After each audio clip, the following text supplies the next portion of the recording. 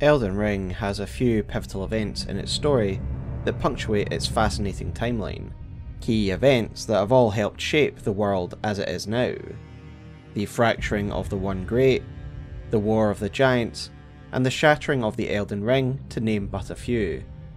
But arguably, no event casts as large a shadow as the infamous Night of the Black Knives. On a Night of Wintry Fog, a group of conspirators stole a fragment of the Rune of Death from Malekith. With their knives imbued by its power, these assassins murdered the demigod Godwyn the Golden, and the rest is history. Yet despite these well-known facts, very little is known about the smaller details of this fateful night. When exactly did it happen? Did Ranni betray her co-conspirators? Was Marika actually involved? Were other demigods murdered on the same night? In this video, we are going to unpack this event, from the formation of the conspiracy itself to the fallout, and review some fascinating and largely forgotten material from Bandai Namco's website, in an attempt to have a deeper understanding of this monumental event in the lore, who was involved, and what the true outcome actually was. At this point, I would also like to offer my thanks to Mirko, translator for Sabaka no Meiko, and Lokey, author of the Abyssal Archive, both translators who offered me a lot of help in understanding some of the finer points in this video. And before we get started, remember to subscribe to the channel and like the video if you like Elden Ring lore content. Before we talk about the event itself and the build-up of the conspiracy, we need to talk about where this event sits in the general Elden Ring timeline. This event, of course, must have taken place after the Godskin apostasy, because it is the aforementioned event that led to Malekith sealing Death's death within his Black Blade. And of course it is from Malekith that the conspirators of the Night of the Black Knives would steal the Rune of Death from. Thus the events of this night must come after the Godskin apostasy. We also have the story trailer in which Ranni narrates the events that led up to the Shattering War, and I quote Ranni's narration from that trailer now. "The Rune of Death was stolen, and the demigods began to fall. Starting with Godwyn the Golden, Queen Marika was driven to the brink. The Shattering War ensued, a war that wrought only darkness." The way in which this is delivered seems to imply a direct chain of causality. The Night of the Black Knives happened, and as a result, it pushed Queen Marika to the brink, leading to the shattering of the Elden Ring. This is always the way I've interpreted this story trailer, and indeed, an article from Bandai Namco themselves, released alongside this story trailer to help explain what we're seeing in the story trailer in December of 21, also seems to imply a direct causal link. It is important when looking at outside sources, as is the case for the story trailer, and of course the Bandai Namco article, that we make it clear that these are not canonical sources, so you are free to disregard them as you so choose. So we do need to be careful when using these types of evidence. Firstly, thanks to the work of those like Sekiro Dube, Lance McDonald and Zuli the Witch, we know that a lot actually changed between December of 2021, which is when this article and story trailer came out, and the release in February of 2022. The story trailer isn't an in-game cinematic, and it is more like a thematic appetizer for fans a couple of months ahead of release. That being said, there is no evidence that the overarching lore surrounding the Night of the Black Knives has changed substantially with what we have in-game, and so I am more willing to lean into this idea that the intentions of the developer and publisher behind the story of the Night of the Black Knives is still relevant to what we are seeing in the game, that this was what they conceived of the story at least of December 2021, but it would be intellectually dishonest of me if I didn't make it clear that of course this article and the story trailer to a degree are non-canonical sources. And as you can see from the parts I'm showing on the screen, there are many interesting details included in this article, especially in regards to Marika, that we will return to later. But for now, let's just stick with the timeline aspect of it. The heavy emphasis in both the story trailer and the article on a causal link seems to suggest to me that this event took place closer to the end of Marika's reign, rather than closer to the earlier Crucible and Age of Plenty eras. There's of course another similar retelling of events by an in-game NPC that lines up pretty well with the story trailer. I am referring to Sorcerer Roger, who is someone who has dedicated his life to researching this event and its fallout. When describing the importance of this event and when it came to pass, he says the following. The misshapen corpse under Stormvale. That is a sacred relic of the Black Knives plot, as that famed night of assassination is known. It happened during the golden age of the Erdtree, long before the shattering of the Elden Ring. Someone stole a fragment of the Rune of Death from Malekith, the Black Blade, and on a bitter night murdered Godwyn the Golden. That was the first recorded death of a demigod in all history, and it became the catalyst. Soon, the Elden Ring was smashed, and thus sprang forth the war known as the Shattering. So again, Roger reiterates the fact that this event, the Night of the Black Knives, was specifically the catalyst that would lead to the Shattering. Again, a chain of causality between this event and the Shattering.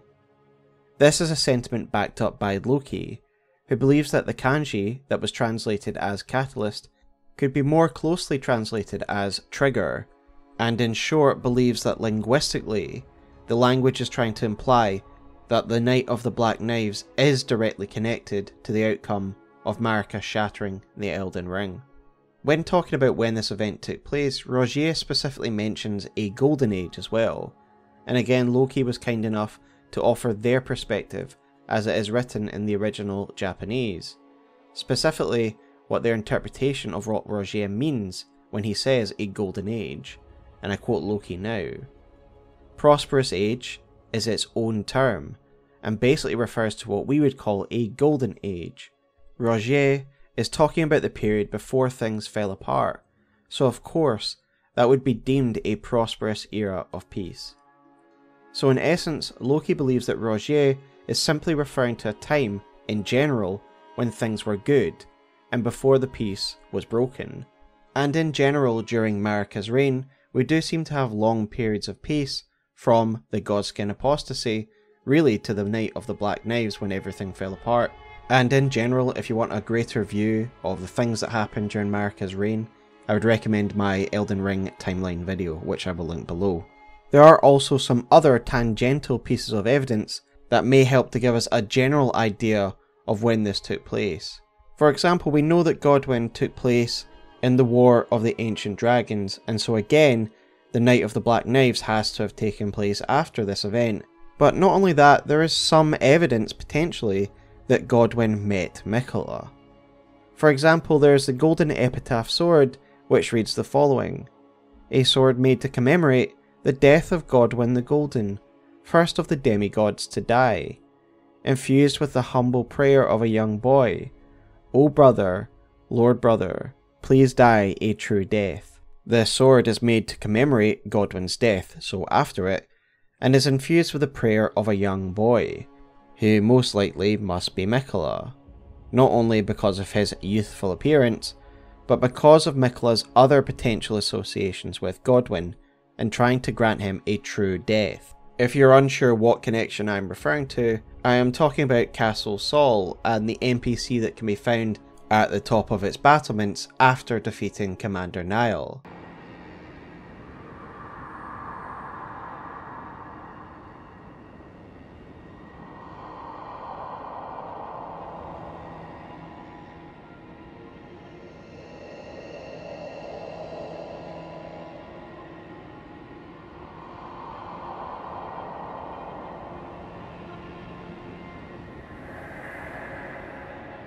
The dialogue of this ghost NPC suggests that the denizens of the castles were looking for ways to restore the soul of soulless demigods, and in particular, Miquella's comrade.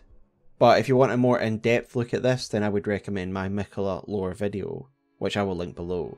Now, these are of course important things to look at when talking about a timeline, because surely, if Miquella cares so deeply about his dear brother, about Godwyn's fate, then surely they must have had a relationship and known each other for such love to exist. And if we assume that to be a given, then surely the Night of the Black Knives has to have happened after Mikla was born, and thus later on into Marika's rule after she had married Radagon. So with all the context we've looked at and all the linguistic nuance, I do think it is most likely fair to say that this event, the Night of the Black Knives, comes later on in Marika's rule, the end of a long period of peace and prosperity. Mirko did offer a different perspective on the translation of Rogier's Golden Era, and I will quote Mirko on screen now, and essentially, Mirko suggests that linguistically, the Japanese could be translated to mean the age of prosperity, the age of plenty, therefore putting it closer to the beginning of Marika's reign, and earlier on in the timeline than many may assume. However, I do leave it for you to decide which fits more carefully with your understanding of the timeline. Regardless, all we can say definitively is that this attack must have occurred during a period of relative peace, growth and prosperity under Queen Marika's rule, between the Godskin Apostle Godhunt, but before the shattering of the Elden Ring. And with that said, let us go on to assess who actually took part in this conspiracy, who they are, and how they came to become known as the Black Knife Assassins. So now we have a general idea of when, we now need to talk about the conspirators and how this conspiracy was formed. The heavy hand and muscle of this operation were of course the Black Knife Assassins themselves. These nimble and deadly warriors are described to be scions of the Eternal City by Rogier, who says the following. They say the assassins who carried out the deed were scions of the Eternal City, a group entirely of women, arrayed in armor of silver under cloaks which fooled the eye. The knives they wielded, though, were imparted with the power of the Rune of Death through sinister rite, but are also simultaneously described as Numen by the Black Knives armor set, which reads, the assassins that carried out the deeds of the Night of the Black Knives were all women, and rumoured to be Numen who had close ties with Marika herself. I think there's little value me in going over this in depth once again, but here are the main general ties to why the Nox are essentially an offshoot Numen tribe.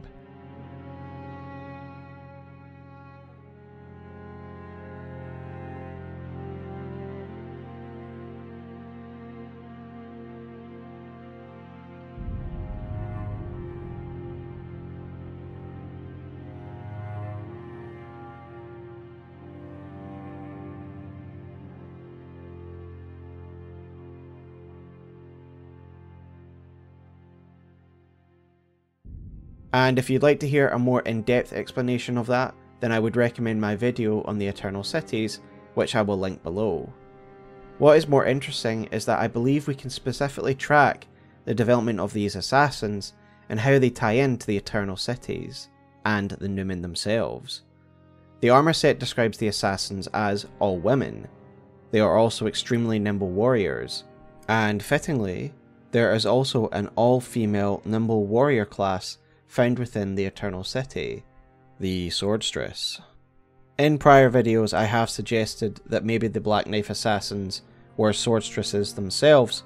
I think there is more nuance to be had here as we will dig in deeper, and I've refined my own opinions on it as I've dug deeper into this very topic, but it is still fitting that culturally the Nox have a precedent for nimble female warriors. This is where I want to return to the term scions of the Eternal Cities, as mentioned by Rogier. Scion means a descendant, usually used in reference to a notable bloodline. Lokey was able to provide further insight into who these women may be, and he translated Rogier's dialogue in the following manner. I told you before about the Night of the Black Knives conspiracy. The perpetrators are said to be assassins who are descendants of the Eternal Capital. Then Lokey would go on to tie this to a dialogue that we've looked at on the channel before, Gowry's one regarding Celia's ties to the Eternal Cities, and I again quote Lokey now, which ties into this. As promised, I shall teach you about the lost sorceries of Celia, descendant of the Eternal. And this is the same term for descendant used in both dialogues, and both in regards to descending from the Eternal Cities. This is also a subject we've talked about in my Eternal Cities lore video and others, that the Carians are indeed descendants of the Nox as well, and it's therefore fascinating to me that Loki has linguistically tied these two references of two different groups together, the Black Knife Assassins and the Carians referred to in the exact same manner. However, the potential link between Celia and the Assassins is also found within the lore. One of the other defining features of the Assassins themselves are of course their cloaks, that fool the eye, a fact that is reflected in gameplay by the Assassins who are essentially invisible to us, unless we are using the Sentry Torch, and even when we can see them, their cloaks seem to warp the light around them. So what is this technology or magic, and how are the Eternal Cities able to craft these extraordinary pieces of armour? Well, again, I think if we look at the culture and sorcery of Celia, we can get the answer. As we have already mentioned, Gowry directly ties Celia as an offshoot colony of Noxian descent, calling them descendants of the Eternal. As thanks, I vow to impart to you my knowledge of the lost sorceries of the Carians, descendants of the Eternal. But even without Gowry, the player would be able to tell these ties through visual and implicit storytelling. The most obvious, of course, is the crypt chair found in the rear of Celia, guarded by none other than a Noxian monk and swordstress. Indeed, the Carian throne is integrated into the Carian coat of arms, and given how iconic the crypt chairs are to Noxian society, it really shows how important the ties to the Eternal Cities are to this small town. Now, the architecture of Celia itself is different from the architecture of the Eternal Cities, but they are close enough that you could imagine them being built by Noxian offshoot. Indeed, the architecture of the lower regions of Leyndell matches that of Celia and Ordina as well, and credit to Tarnished Archaeologist who makes this connection in his video on Leyndell. And given that Celia is connected to the Nox, and therefore the Numen, it's a logical conclusion that this lower Leyndell is also connected to the same tribe, Marika's tribe in Marika's city. Tarnished Archaeologist also brings attention to the main gate of Leyndell, and how it essentially leads to nowhere, suggesting that it must have been built with this Numen settlement, Lower Leyndell, in mind. I leave it to Tarnished Archaeologists to explain the implication this has for the Eternal Cities underground, some directly below where this gap between the wall and the Lower Leyndell settlement is, as that is not the subject of this video. I'm just highlighting it because it shows the deep connections between the Numen and the Nox and their history with Marika and the lands between, that even in the heart of Leyndell, we can see traces of the Nox's heritage and how important they are to Marika and the royal family. A fact that is even more stark when you consider that the signature floral patterns on the leaden windows of Celia are the same patterns on the very gates of Leyndell itself. Yet to be clear, the Carians are certainly descended from the Nox, as is said by Gowry explicitly, and the fact they are called scions by Rogier, which again means descendants. And so while Lower Leyndell most likely precedes the Eternal Cities and shares an architectural style with Celia, Celia most clearly comes after the establishment of the Eternal Cities and the Nox. But the point in highlighting the connections of architecture between Celia and Lower Leyndell is not necessarily to put it in the same date as Lower Leyndell, but to highlight the connection and heritage that Celia and the Nox and the Numen share. In turn, this raises questions about Ordina Liturgical Town, that also shares the same architectural design, but we will get there near the end of the video. Then of course there is the Carian spell, Night Maiden's Mist, one of the night sorceries of Celia, and the description of this spell reads as follows. One of the night sorceries of Celia, Town of Sorcery. Below Celia, the eternal city of Nokron sleeps. This sorcery originates from the maiden of that place. This is of course one of the greatest ties between the two. Firstly, it is a Celian night sorcery, and yet it originates from one of the Night Maidens of Nokron. Night Maidens of course being the highest ranking members in Noxian society that we are aware of. Indeed, when we fight Night Maidens in Nokron and Nokstella, they quite often use this technique and spell against us, again stressing the connection between Celia and its sorceries to the Nox. We can get a feel for what these night sorceries are all about and why they were developed by reading the description of Ambush Shard, which reads the following. One of the night sorceries of Celia, Town of Sorcery. The Celian sorcerers were assassins, and it is said that they often hunted their fellows. So this is a school of sorcery dedicated to assassination. It is about obfuscation and killing, which is reflected in the fact that when you use these spells, they fool the eyes of opponents, who will not try to react or dodge, as they may well do for regular spells. However, what is more important to this current discussion when talking about the assassins of the Black Knives is the spell known as Unseen Form, which reads as follows.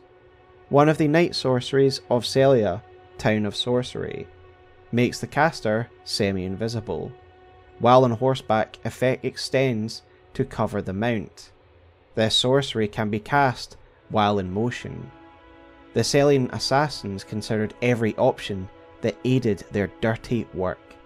So here we have specifically a sorcery that makes one invisible, developed by a town that specialises in assassination.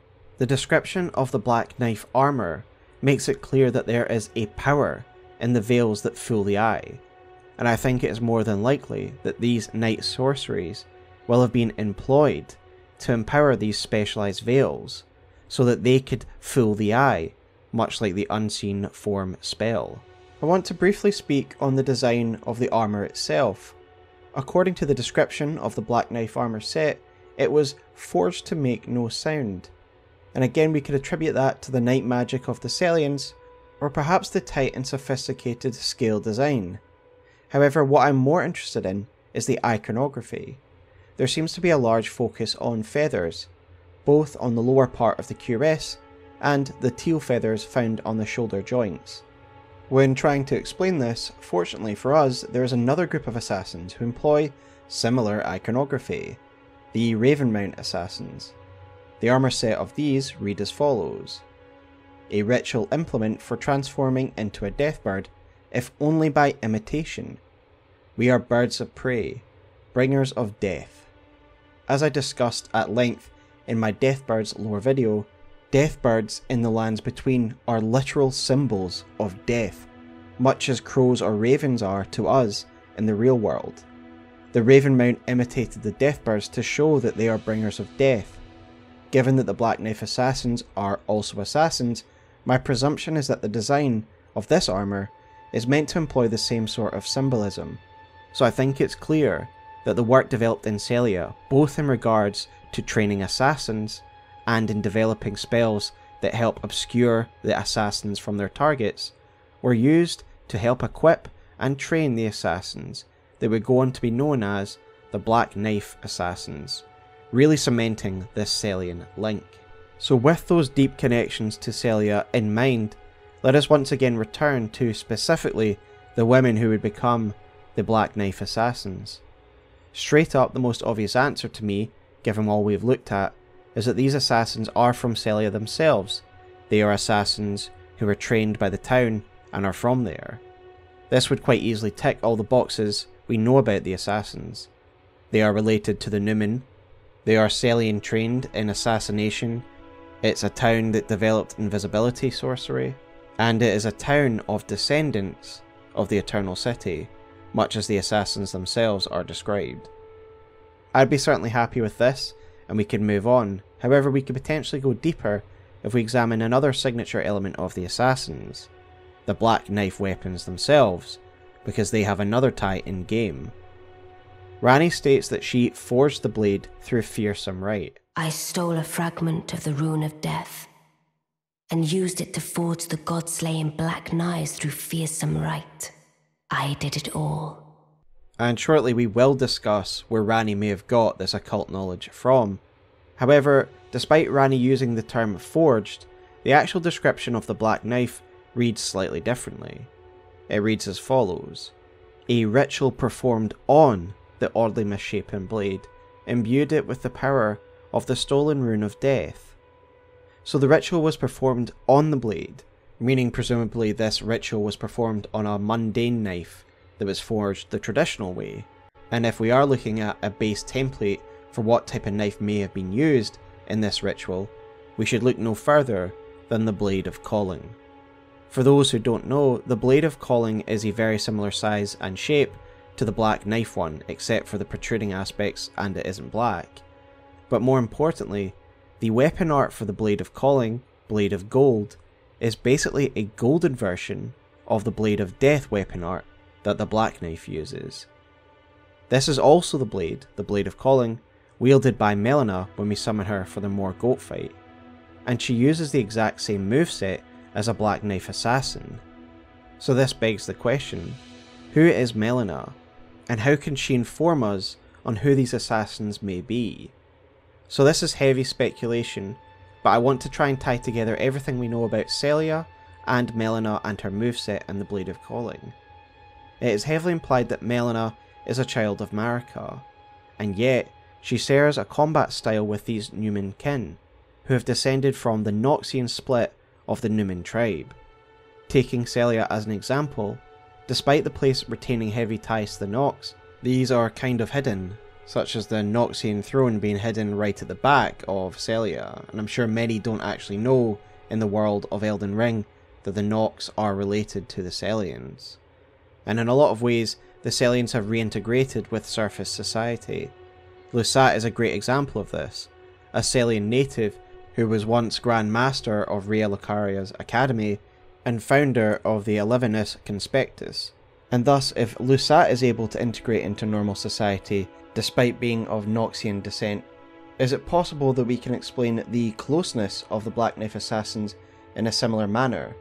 That these are Celian women who are reintegrated into Marika's court, bound through ties of kinship.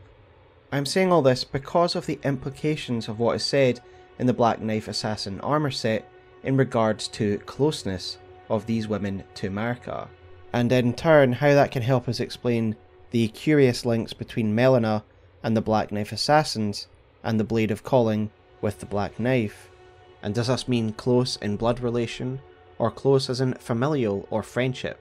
And for now I'm disregarding the idea that it means close that they were her co-conspirators, as I will deal with that later.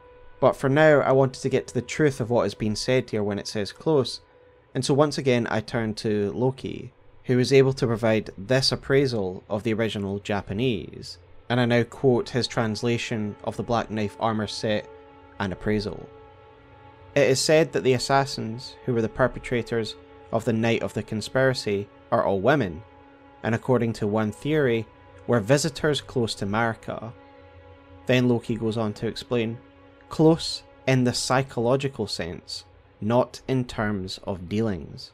So what Lokey is trying to get across here is that the original Japanese, in his opinion, is only trying to convey that these women were close psychologically to Marika. Close in terms of psychology, so friendship, kinship, or companionship, and nothing else. And again, this all makes sense without going any deeper if you consider their blood ties, that they all come from the Numen tribe ultimately. So in general, if these Numen were close to Marika and close to the court, perhaps they would have been trained in the same manner as Melina, another woman of the court, and armed with the same blades. In European courts, royal women often surrounded themselves with noble women, who would serve as their advisors, confidants, and companions, known as ladies-in-waiting. And perhaps this explains their proximity to Melina, and why they would share a combat style and armament, that these Numen women, possibly from Celia, acted as women of the court, and will have interacted and been around at the same time as Melina.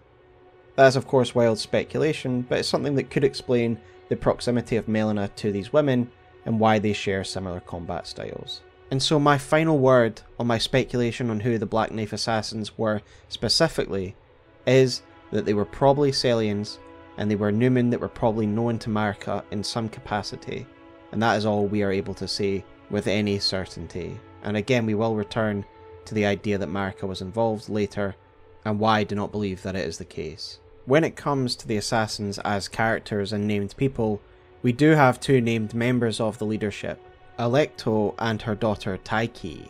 Both have ancient Greek origins, Alecto meaning unceasing anger, who was one of the Furies in Greek mythology, which indeed feels fitting for an assassin who brings vengeance for her people, the Nox, against the gods, and we will talk more about the Nox's motivation in the next chapter. Tyche is a letter-swapped spelling of an ancient Greek word that represents the Greek deity of fortune, which is why I'm pronouncing it that way, by the way. And I find this somewhat ironic given her ultimate fate. However, when we look at the way Greeks viewed fortune, there is a little more here. Fortune could sometimes be seen as a force of uncaring reversals of fate and arbitrary violence, which is fitting given the fate of the Nox and Godwyn himself. What is interesting is that the Bandai Namco site that I've cited frequently already names the Black Knife Assassins as a foul covenant, and given Ranni's connection to the occult in the Dark Moon, perhaps Ranni corrupted them with her beliefs, and thus they made a covenant between them.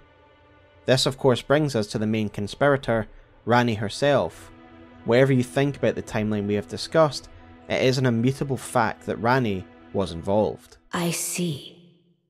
Quite the sleuth, aren't we? Indeed, I am the witch Ranni. I stole a fragment of the Rune of Death, and used it to forge the god-slaying black knives through fearsome rite. I did it all. Now I have a fairly good idea who performed the rite upon the blade. The person who orchestrated the Night of the Black Knives. Lunar Princess Ranni. One of the children born to King Consort Radagon and his first wife, Rennala. Demigod and sister to General Radahn and Praetor Rykard. Hers was the name I discovered in the imprint. These dialogues both suggest that Ranni was not only a conspirator, but in fact the orchestrator of the entire conspiracy.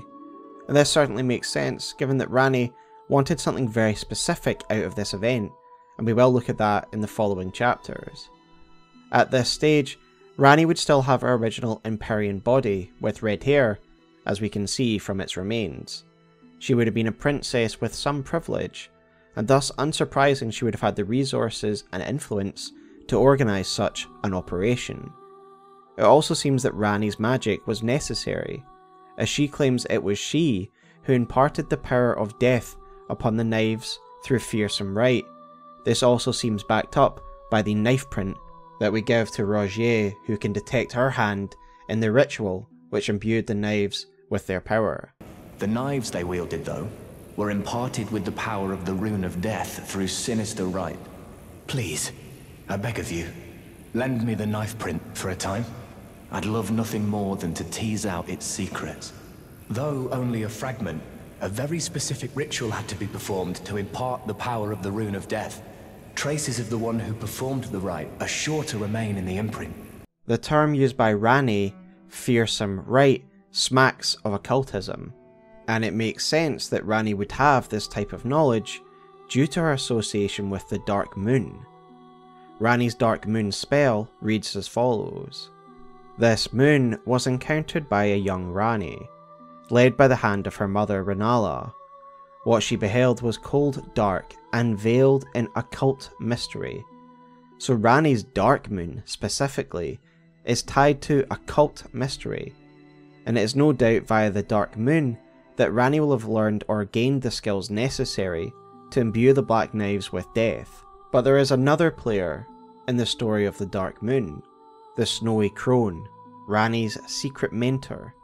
We learn of the crone via certain spells, such as Freezing Mist, which reads as follows. The Snowy Crone taught the young Ranni to fear the Dark Moon as she imparted her cold sorcery. And via the Snow Witch set, which reads, once warned by the Snowy Crone, who the young sorcerer encountered deep in the woods, she was a witch and well versed in cold sorceries. The old witch was Ranni's secret mentor. Witches, the term that is used to describe this woman here, are generally associated with dark, occult, or blood magic, and Ranni in turn would become known as Ranni the Witch. So while it is probable that a lot of Ranni's powers are tied to the power of the Dark Moon, I believe that it was the crone, the Snow Witch, who told her how to wield them and taught her occult magic. As such, it is most likely from the crone that Ranni learned of the fearsome rite that would allow her to forge the black knives. Ranni's brother Rykard also seems to have been tangentially involved, as we learn via the blasphemous claw, which reads, "On the night of the dire plot, Ranni rewarded Praetor Rykard with these traces. Should the coming trespass one day transpire, they would serve as a last resort foil, allowing Rykard to challenge Malekith the Black Blade." So the English here is a little confusing as to why Ranni is actually giving these items to Rykard. So again, Loki has been kind enough to provide a clearer translation of what is being conveyed here. And I quote their translation of the Blasphemous Claw now. "Rock fragment engraved with a scale of the Rune of Death can divert the power of the Black Sword. On the night of the conspiracy, Praetor Rykard received a scale as a reward from Ranni. As the trump card to challenge Malekith the Black Sword, the Black Beast, who is destined death, when blasphemy someday comes." Now, blasphemy is a subject we talked about in great detail in my Rykard lore video. In essence, blasphemy means the turning against the Erd Tree, Rykard turning against his own kin, and to take their power for his own. It is his rebellion. That is what the Day of Blasphemy is. So from Loki's translation, it seems as though Ranni was giving Rykard this fragment so that he can challenge the gods in his time of blasphemy. He must have already shared his blasphemous ideals with his sister. That is why she trusts him enough to let him know about the conspiracy and her involvement in it by handing him these shards. She's just causing more trouble for the Erd Tree Order. She has just armed a future enemy of the Erd Tree with a great weapon against their most powerful member. So in essence, Rykard is not really involved, rather he and his sister have both shared their ideals and they both share a hatred for the Erd Tree and its order, and thus she's given a weapon to her brother just in the hopes that he can one day cause some trouble. But now that we've discussed Ranni's involvement, her involvement with making the blades, and organising the conspiracy in general, we now have to talk about the big elephant in the room, Marika, and why I believe she was not involved. So this brings us to the Marika question. Early on in the game's life cycle, many believed that Marika had a hand in the Night of the Black Knives, and many familiar with the channel, or people who follow me on Twitter, will know I am very cynical of that theory as it has never felt right to me, and I have included it for completeness in certain videos, but it has never been the one that I've held to be the truth. However, again for completeness, let's just go over why this is such a popular theory. It is mainly anchored by one central item, the Black Knife armour set, which states that the assassins had close ties to Marika.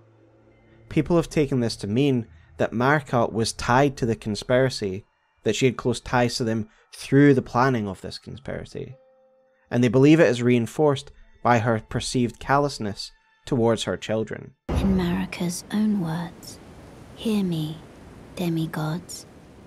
My children, beloved, make of thyselves that which ye desire. Be it a lord, be it a god, but should ye fail to become aught at all, ye will be forsaken, amounting only to sacrifices." If you'd want to see a video in more detail that discusses this theory, I'd recommend my good friend Ashen Hollow's lore video on this very subject.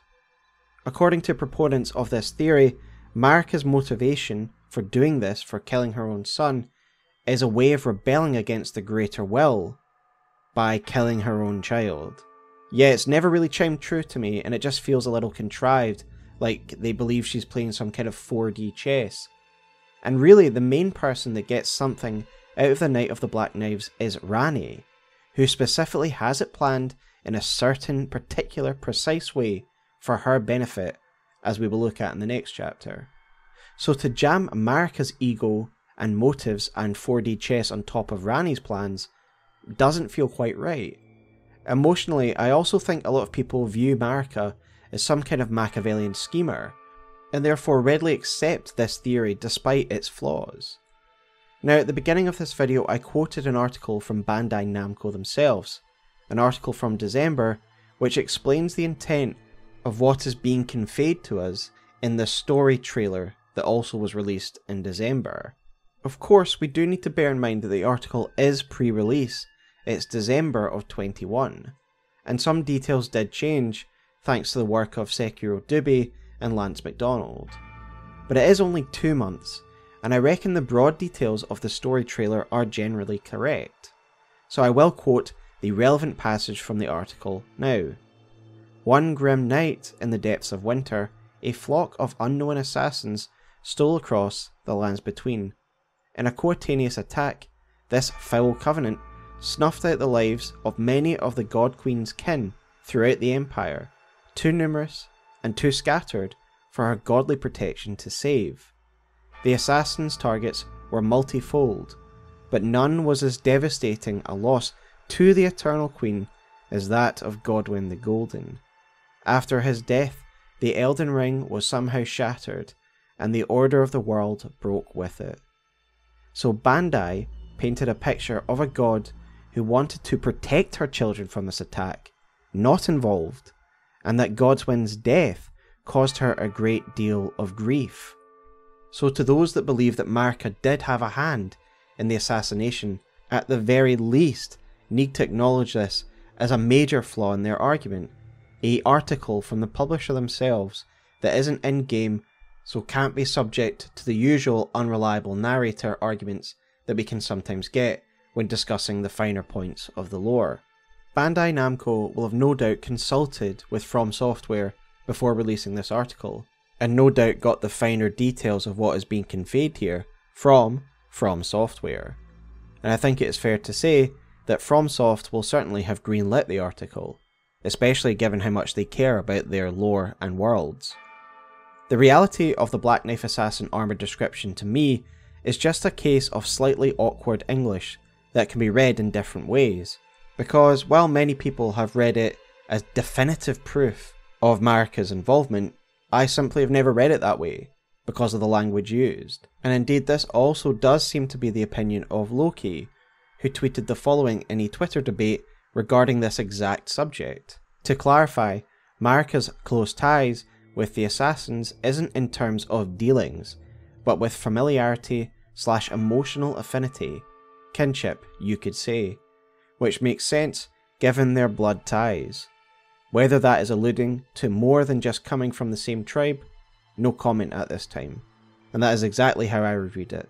That there's a blood kinship tie, and in fact this makes the tragedy all the more, because Marika and her children are betrayed by those of their blood, those closest to them. So to me, and as directly stated by Bandai Namco, Marika is in fact a secondary victim of the event, someone who loses her son, rather than some Machiavellian mastermind who's playing 4D chess and kills her son in some bizarre convoluted plan to hit back at the Elden Ring, but then she shatters the Elden Ring anyway, rendering this scheme moot. For if Marika really was wanting to hit back against the Greater Will all this time in some clever plot, why not just shatter the Elden Ring straight away, as this is the real blow to the Greater Will's authority. The event is still important to Marika, even though she isn't involved. As the story trailer says, this event pushed Queen Marika to the brink, and as we have looked at in the previous chapters, in regards to the linguistics involved thanks to Lokey, it is the trigger for the shattering of the Elden Ring, so it is still important.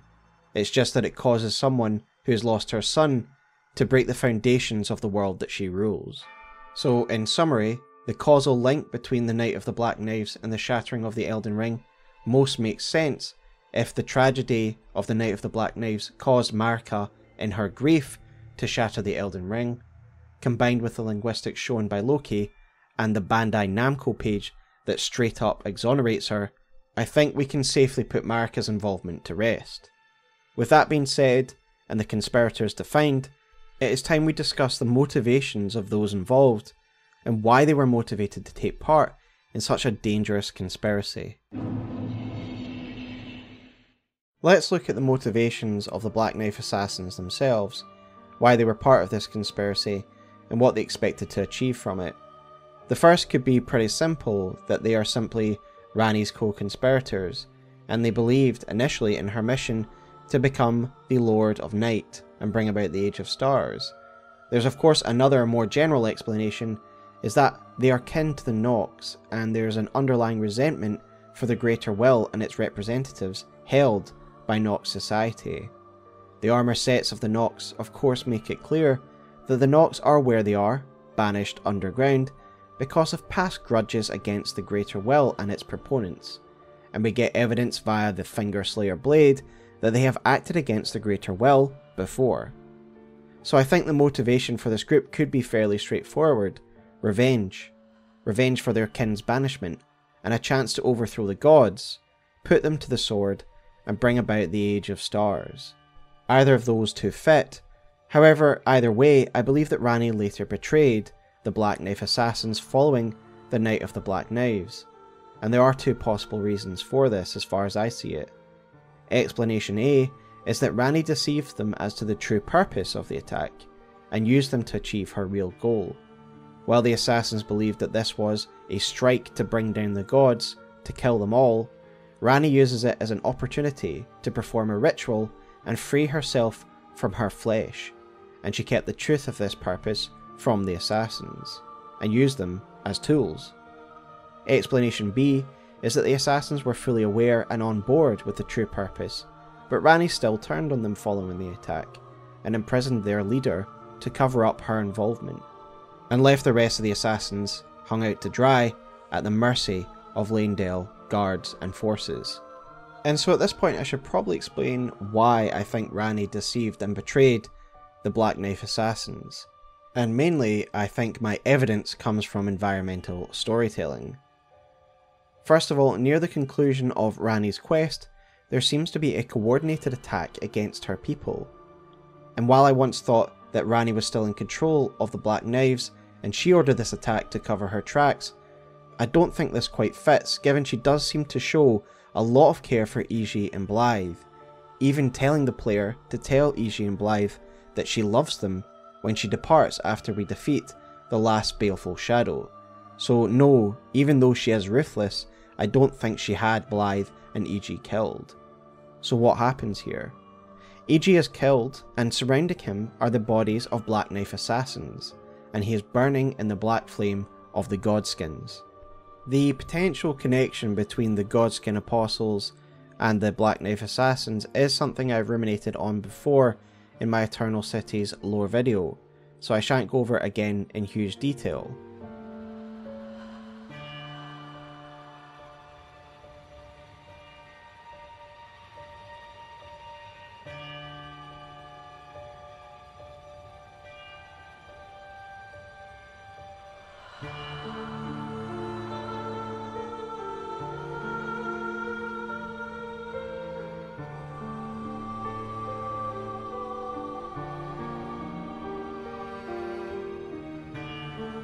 But regardless, the main takeaway here is that Black Knife Assassins attacked Iji and killed him.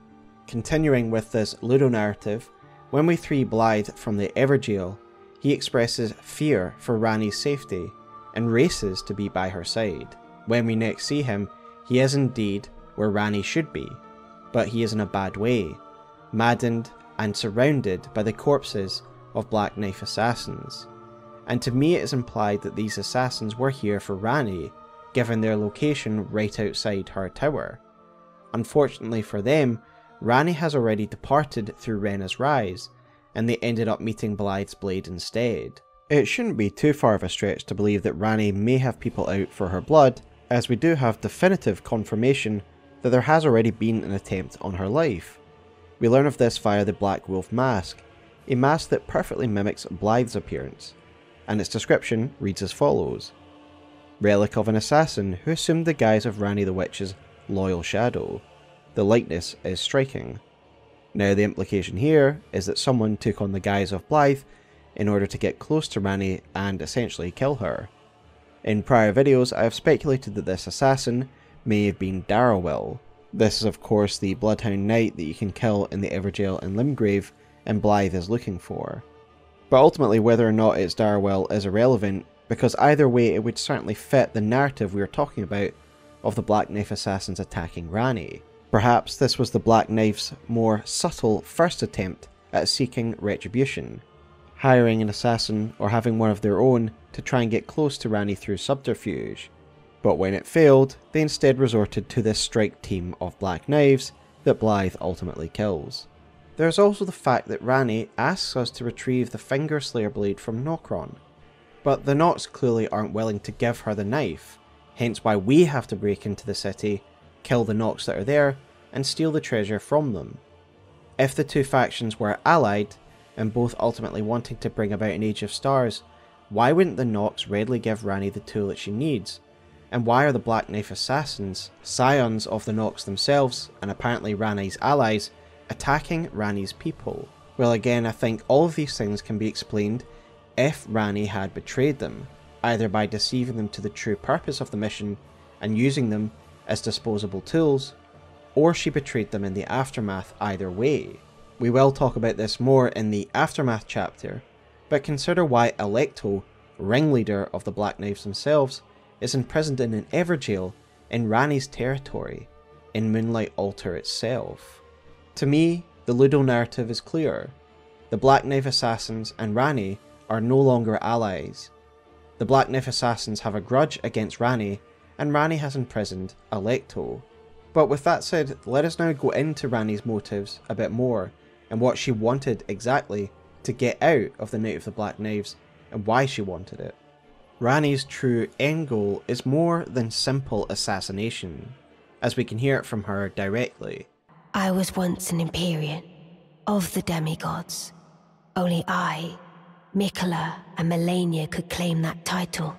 Each of us was chosen by our own two fingers, as a candidate to succeed Queen Marika, to become the new god of the coming age, which is when I received Blythe, in the form of a vassal tailored for an Empyrean.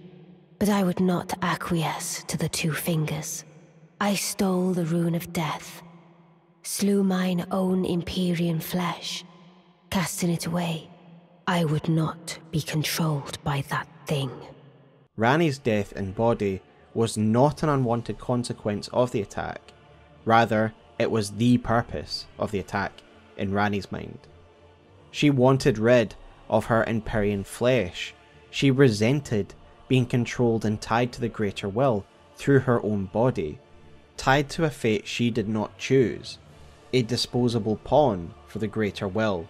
These are very understandable motives on a personal level for Ranni, but we also have to remember that Ranni will have fallen under the influence of the Snowy Crone and the Dark Moon, and no doubt they would have been encouraging her to take steps towards an Age of Stars and ascend as the Lord of Night. But it would do her plan no good if she was destroyed totally, obliterated in both body and soul, just to sever her connection to the greater will. And so she needed a plan, to rid herself of her body but remain in spirit and soul. What she needed was a totem to take the soul death consequence of destined death, while she was freed from her flesh prison. We will look at the specifics as to how this ritual worked in the next chapter, but it is important to understand Ranni's true reason for being involved in this conspiracy. Not to overthrow the gods, not yet at least, but specifically to begin to sever the bonds between herself, her two fingers, and the greater will. By being an Empyrean, she is tied by her body to the two fingers and the greater will, unable to make her own fate. And again, we will later see her complete this plan by killing the baleful shadows and then finally slaying her two fingers, finally severing that connection and confirming that this has been Ranni's long-held intention to all of her schemes. So with the stage set, the motives of both main parties clear, let us talk about the specifics of the night itself. That Night of Wintry Fog, the Night of the Black Knives. As the story trailer tells us, it was on a night of Wintry Fog that the Rune of Death was stolen, and this was the first part of the scheme. And so the first question may be, how were they able to achieve this? How did they steal a fragment of the Rune of Death, given that Malekith is such a powerful being? Well, the truth is pretty simple. Malekith was far more careless in the past than he is now.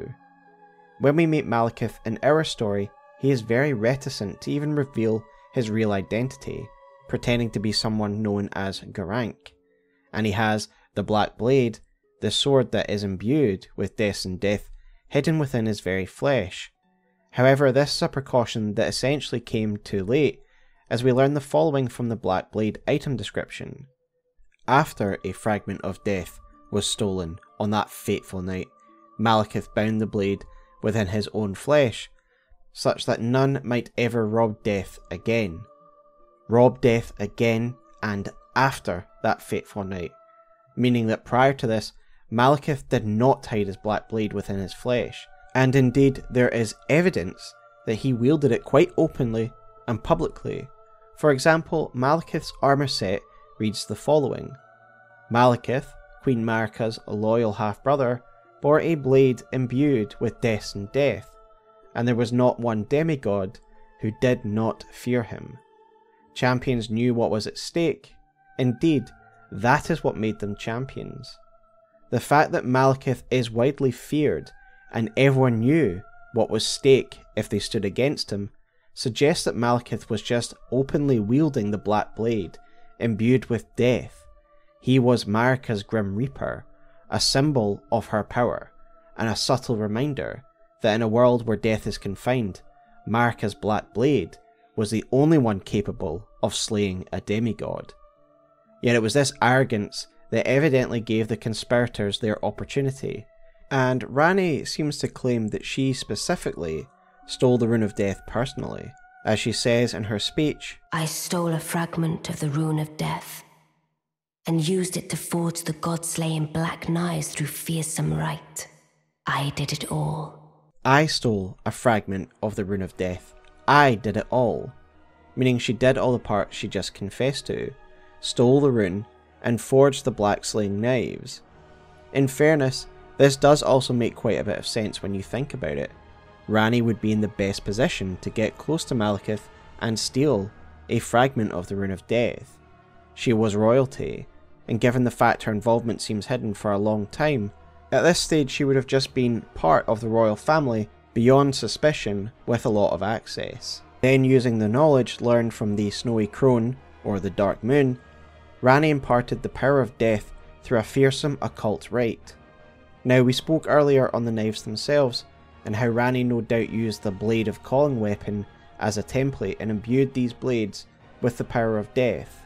And in essence, this is why the Black Knife acts as like a corrupted version of the Blade of Calling.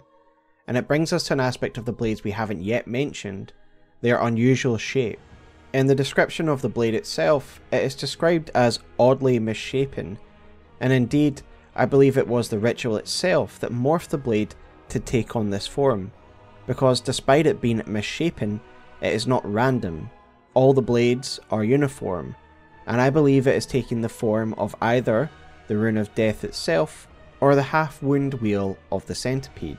You see, the actual form and shape of the Rune of Death appears to hold some power because of the shape itself, as we will see when we discuss how Ranni and Godwyn had the runes literally carved into them. And I believe that the blades have been warped by the power of destined death to take on the form of the Rune of Death. Once the blades were forged, the assassins headed out to attack their victims, and thanks to their special garb that we've already discussed, they would have been able to reach their victims undetected and unseen. The Sentry's torch may shine a light, pun intended, on how effective this was and how defenceless the demigods were.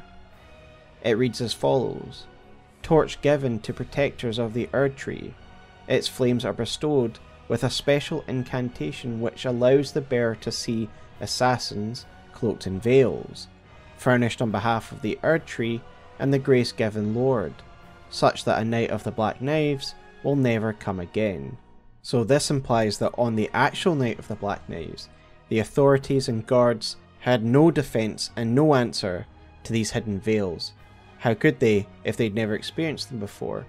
And they really had no idea of numerous assassins simply slipping past them and reaching their targets unaccosted. Now, at this juncture I want to return to the Bandai Namco article that describes the event, as it does give some details as to how the event might have played out. In-game, we are only directly referenced to one victim of the Night of the Black Knives, and that is Godwyn, yet this article suggests that more than one was killed during this attack. And again I will read the relevant passage. In a coetaneous attack, this foul covenant snuffed out the lives of many of the God Queen's kin throughout the Empire, too numerous, too scattered for her godly protection to save. The assassins' targets were multifold, but none was as devastating a loss to the Eternal Queen as that of Godwyn the Golden. This of course ties up with the story trailer as you'd expect, given this article accompanied it. In the trailer, Ranni narrates the events of the Night of the Black Knives, and again I will quote her narration now. And the demigods began to fall, starting with Godwyn the Golden. The fact she says starting with Godwyn the Golden suggests that many demigods were to die in this event, and that Godwyn was just the first. Now this does tie up with some interesting mentions in the game that could give the claim some validity. Firstly, in the intro to the game itself, it says something of a similar nature. And in the Night of the Black Knives, Godwyn the Golden was first to perish. The first to perish, again meaning that more than one demigod was killed in that night, and that Godwyn was just the first. So we can imagine all the assassins spreading out the lands between, as Bandai Namco describes it, a coetaneous attack, to strike at different targets simultaneously. This also supports the idea that the aim of the assassins could have been to generally strike against the gods, to cause as much damage to the regime as possible, and that Ranni obscured the real truth of the operation to them. Now, how does this help explain the other soulless demigods that we find in the mausoleums throughout the lands between? I think it is meant to explain them, that these are the soulless demigods, that the other kin of Marika that died in this attack were the soulless demigods that we now see in the mausoleums. There are some difficulties when it comes to the specific of soullessness, but we will talk about that at the end of the chapter. But in general, let's just accept that more than one demigod was slain during the attack, and these may well be the demigods found in the wandering mausoleums. Let us talk about the killing of Godwyn now, as it is the pivotal moment of this whole event and whole subject. Firstly, when it comes to the location of where it took place, it almost certainly took place in Leyndell, given that Tyche's ashes describe a flight from the royal capital after she slew Godwyn the Golden, showing not only that Alecto and Tyche were directly involved in Godwyn's murder, but this murder took place in the royal capital of Leyndell. Given how this scene is almost tragedian in nature, it would make sense thematically if this happened at the heart of the Erdtree Empire, right in Leyndell, that the assassins slipped past the guard right into Godwyn's personal chambers in the heart of Leyndell. Given that we see Godwyn partially dressed in the intro slides and in the story trailer as he's being murdered, I imagine that they caught Godwyn unawares and unprepared, and given that he is mighty enough a god to have defeated Fortisax, this would certainly be the prudent way to kill him. Yet the assassins did not merely stab him to death, his death was far more ritualistic in nature, and we can already get hints of this in the opening cinematic. You can see he's being held in place by two assassins, while a third is carving a very specific shape into their back. We can learn more about this carving via the curse mark of death, an item pulled from Ranni's original body which also has a carving in it. This item reads as follows: curse mark carved into the discarded flesh of Ranni the Witch, also known as the half-wheel wound of the centipede. The curse mark was carved at the moment of death of the first demigod, and should have taken the shape of a circle. However, two demigods perished at the same time, breaking the curse mark into 2 half wheels. Ranni was the first of the demigods whose flesh perished, while the Prince of Death perished in soul alone. So this gives us an insight into the specifics of Ranni's plan, and how it worked, and what happened to Godwyn. Firstly, it does mention that the 2 curse marks, the one on Ranni's back, which we can still physically see, and the one carved onto Godwyn, were physically carved. The carving of this mark upon flesh apparently gives power to the rune itself. This brings death to the bearer of the rune, the person whose flesh this is carved upon. In this case, however, Ranni used this ritual for her own means, to split the effects of death, to only take half and put the other half on Godwyn. She used Godwyn as a totem to take the death of soul part, while she merely took the death of body part, and this is what is meant by the part that says, "This curse mark was carved at the moment of the death of the first demigod and should have taken the shape of a circle. However, 2 demigods perished at the same time, breaking the curse mark into 2 half wheels." This suggests that at the exact moment Godwyn was having the half wound carved into his, Ranni was also having the other half carved into her back. The effect of this was that it made a full wheel of death, splitting the effects between the 2. This paints a pretty dramatic picture of Ranni atop the Liurnian tower that wintry night, having a half wound carved into her back, while Alecto and her cohorts did the same to Godwyn at the exact same moment in Leyndell. This was Ranni's plan, the purpose for her involvement in the conspiracy. It freed her soul from her Empyrean flesh. The fact that the curse mark item description describes her flesh as discarded shows that this was a purposeful design. She wanted rid of this flesh.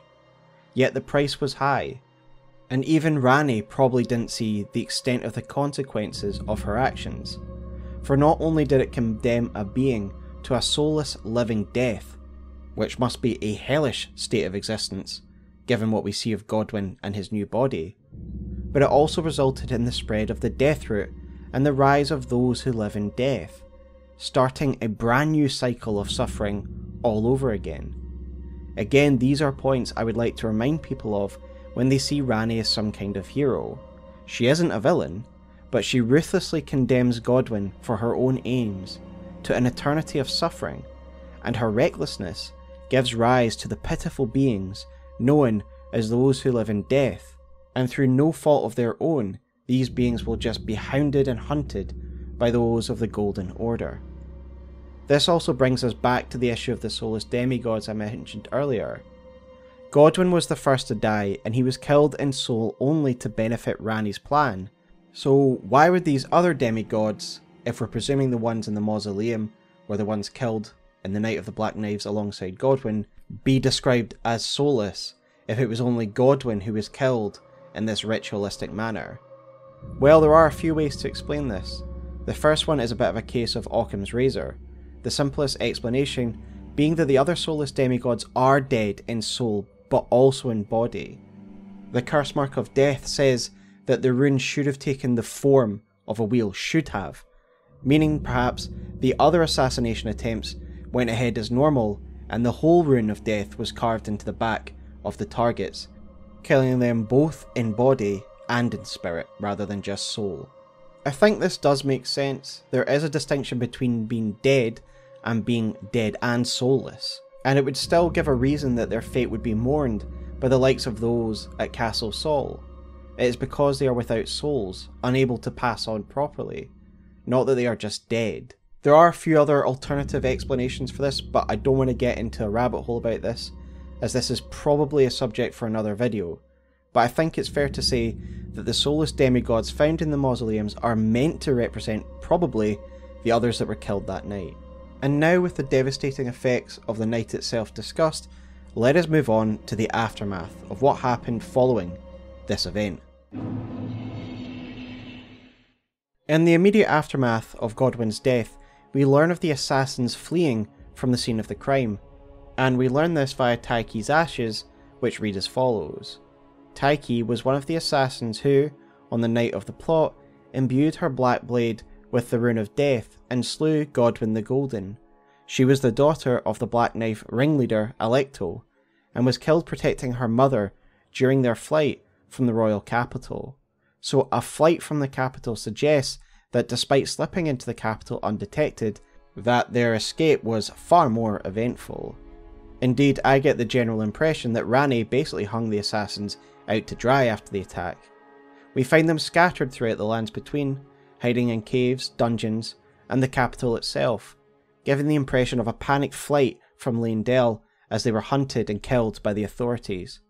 Indeed, if one looks carefully at the assassin found in the death-touched catacombs, we can see that they are greatly wounded, armour rent and bloodied.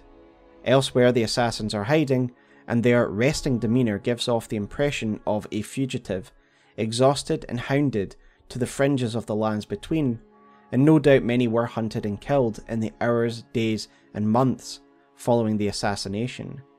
Later on we learn via the Sentry Torch that the grace-given Lord, Morgott, would equip his forces with Sentry Torches, meaning that the Black Knife assassins would never have the power over the Leyndell capital that they once did, and perhaps these tools were even used by Leyndell forces to hunt down the remaining Black Knives in years to come. And while I have no doubt that the Leyndell forces fell upon the assassins, I suspect that Ranni is responsible for Alecto and Tyche's final fate.